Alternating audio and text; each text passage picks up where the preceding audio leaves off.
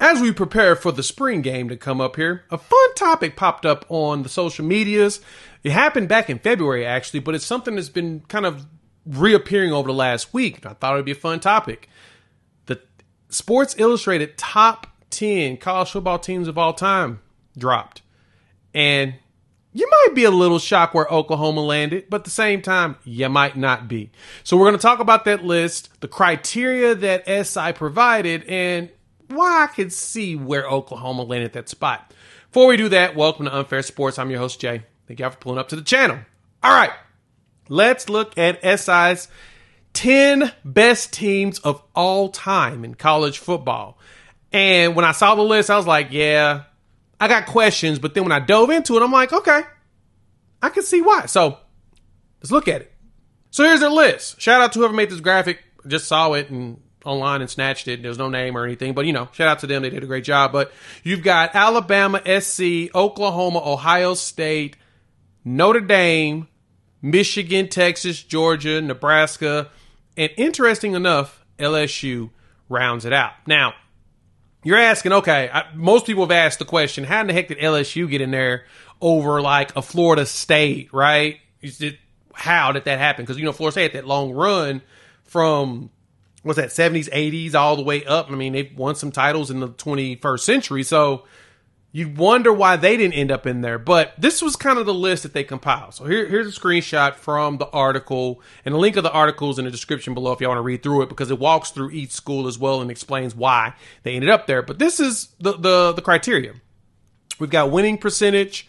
We've got national championships, conference championships, bowl games, total wins, bowl record, All-Americans, Heisman Trophy winners, NFL draft picks, first-round draft picks, weeks at number 1 in the AP poll, as well as the total AP top 25 appearances.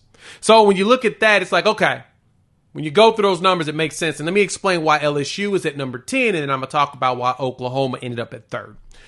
First off, LSU's numbers kind of make sense, right? This is kind of from the article itself. LSU's ranked 14th all time in winning percentage at 65.4.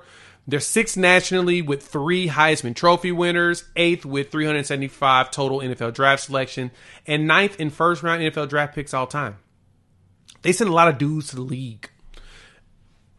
And it makes sense. And then, of course, if you look at LSU's run here in the 21st century, I mean, they won 3 national championships with 2 coaches, 3 national championships with 3 different coaches. 2 of them, we question if they're even good coaches, right? Of course, Nick Saban won the first one in 2003, and then you had Les Miles, and then you had Ed Orgeron. Go Tigers. And you ask the question, is Les Miles and Ed Orgeron actually good head coaches?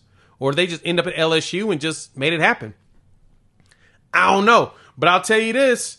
LSU's always a problem for everybody, and I kind of see why they're there. Now, I would probably have to try to find a way to get Florida State into this when I went through the list, because I think the only one that I truly questioned outside of LSU was probably Georgia, right? Georgia's got the last 2 national championships. Congrats to them. They have come back. First one in, 50 years when they got this one, so it's kind of weird seeing that they would be on there, but they're ranked 9th all-time in wins at 881 and top 15 among schools with a 66.6% total winning percentage and 10th with 371 NFL draft selections. I still have questions as to how they're up there as well with LSU. Now, Nebraska, Nebraska has done nothing in the 21st century, but they were, they're 2nd all-time with 46, conference championships. They were a monster.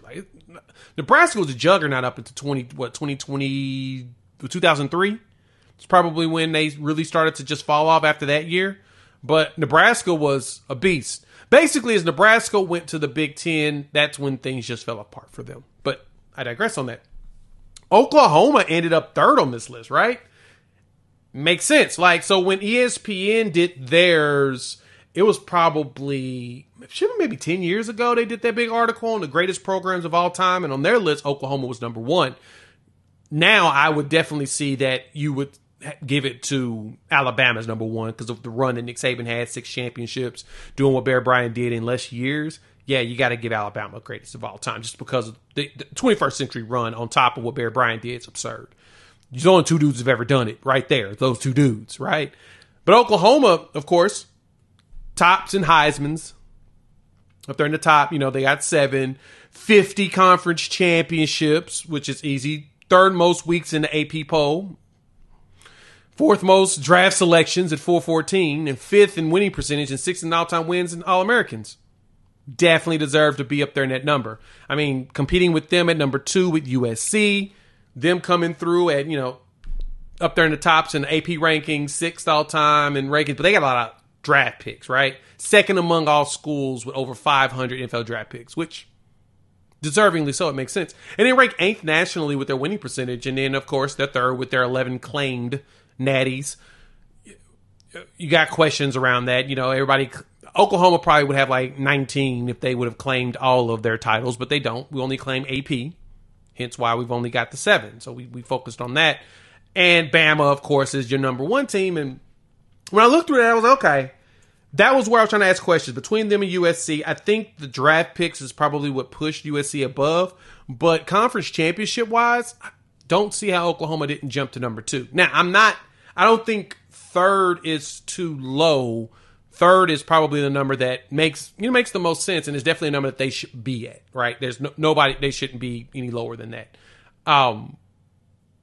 Ohio State probably has an argument to try to get up there a little bit higher. 2nd with 93 consensus All-Americans. I mean, they put out a lot of players. Like, it's a fun debate to have, but I really believe that Oklahoma probably should have been a bit higher. And honestly, Ohio State may have had an argument to be above, be pushed up to 3rd, right above USC, because they lead in 3 categories at total win percentage, Heisman Trophy winners, as well as weeks in the AP poll at 982. Like, they literally are always in the AP poll ranking. And so there's some good arguments in going there. And then, of course, they're 6th with their 8 claim titles. It just, like I said, everybody can... It all depends on what you want to claim and go through. But I thought it was an interesting discussion. Hop in the comments. Let me know what y'all think. Do y'all think Oklahoma's too high? Think they're too low? Who would you shift around? Like, what would be your rankings? I would love to hear from you all in the comments, because that would be it's a cool experiment, as we prepare for spring games and stuff. You made it this far, like the content, please hit that like button. If you're new to the channel, subscribe. Love for you to join this family of college football fans. Talking a lot of OU football. We're transitioning to SEC and college football in general. Having a blast doing it. So, YouTube says, check out one of these videos. Highly recommend it, because I created it for you. And, yeah. What's more content coming down the line? We'll talk soon. Peace.